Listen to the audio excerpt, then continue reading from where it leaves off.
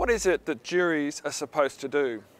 In a criminal trial, it is the jury's duty to decide the truth or otherwise of the evidence. Therefore, juries must be impartial. In some jurisdictions, juries must reach a unanimous decision, whereas in others, a majority verdict is accepted. It can be a bit more complicated than that, however.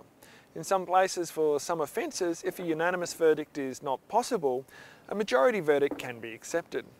In the event that the jury cannot reach a decision, the judge will discharge the jury and a retrial with a new jury may be held, depending on whether the prosecutor thinks there's a reasonable prospect for conviction. Unfortunately, witnesses and victims may be reluctant to testify at retrials, especially when the events they have experienced have been particularly traumatic. So, a jury is used for all cases before courts. Juries are actually used in a minority of cases, but the cases that they are used for tend to be those involving more serious charges and more serious punishments. This is why we're interested in how they make their decisions and the types of things that influence them. We'll return to these questions in a later video.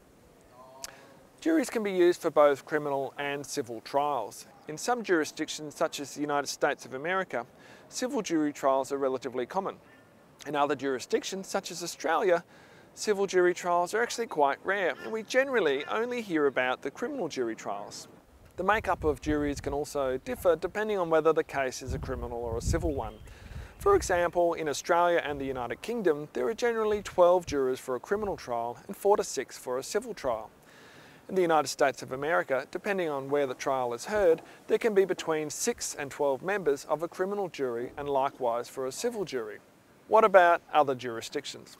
It's true that juries, as we've been talking about them so far, are only used in a relatively small number of jurisdictions around the world. For example, Australia, the United Kingdom, United States of America, New Zealand and Canada, and more recently in Russia and Spain. In several countries, however, lay people sit on a jury with professional judges. You can find this type of jury in France, Italy and Germany, for example. There have also been some recent trials of this model in Japan and some other countries. Many countries, however, have no community involvement in the determination of guilt for serious criminal matters. Now, the reasons for these differences in community involvement would take some time to explain, but the short version is that they're due in part to the different histories of legal systems around the world and in part due to concerns about the community's input and confidence in the legal system. Valerie Hands wrote an excellent paper in 2008 about legal systems around the world. So if you'd like to read more about this topic, this would be a good place to start. You can also find the reference to her work in the reading list for this video. Now, in the crime you've been hearing about in this course, we're showing you a jury made up of 12 laypersons, which is the model used in Australia.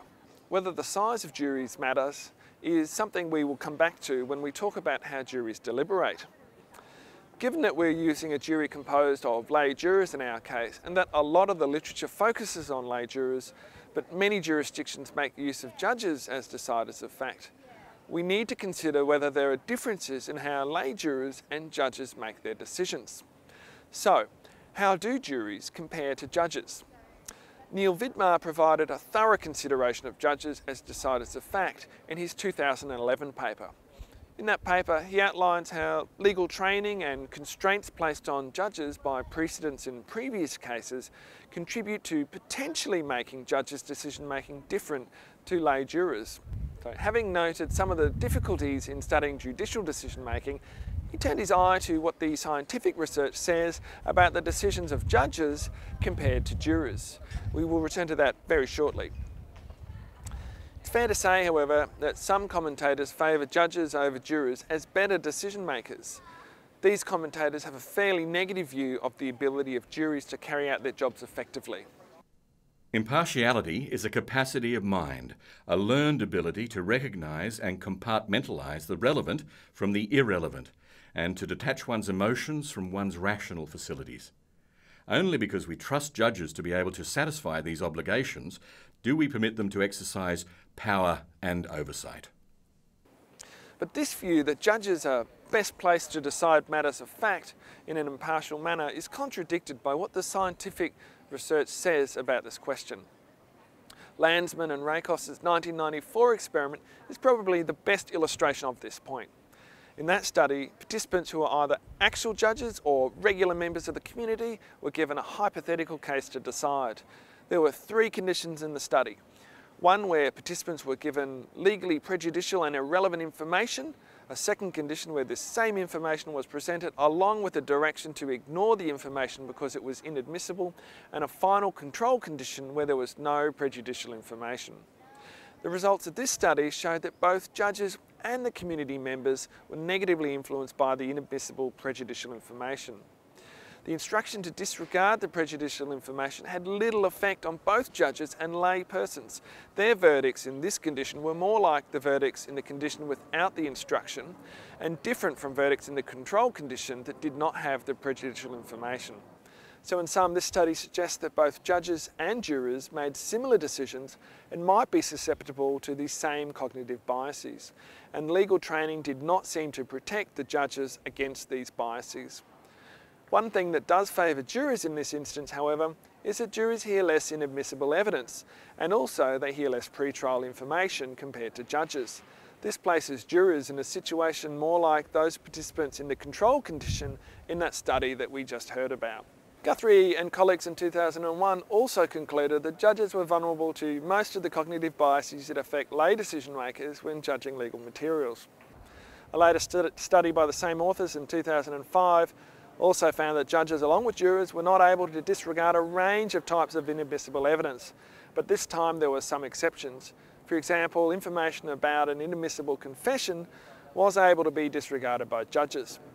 A further study in 2009, however, found that judges were just as likely to show evidence of negative stereotypes about Black Americans, which affected the sentences given in a series of hypothetical cases. This bias did go away, however, when the judge's attention was explicitly drawn to the defendant's race. These last 2 studies might lead us to conclude that judges and jurors are not necessarily influenced by the same things, and that judges are more immune to some of the racial stereotypes that jury researchers have demonstrated influence jurors. As Vidmar points out in his 2001 paper, however, these experiments lack much of the detail and impact of real trials, and when actual sentencing data is looked at, there is reasonably consistent evidence that judges on average tend to impose harsher sentences on negatively racially stereotyped groups. Given this, juries may be preferable because it's much easier to remove an apparently biased juror from a case.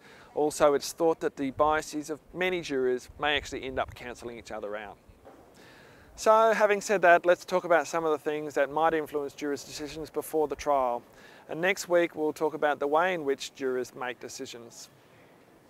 When we're talking about jurors in this way, we're really talking about whoever is deciding the questions of fact. So most of the research we'll be talking about applies to lay jurors, also potentially applies to how professional judges decide questions of fact.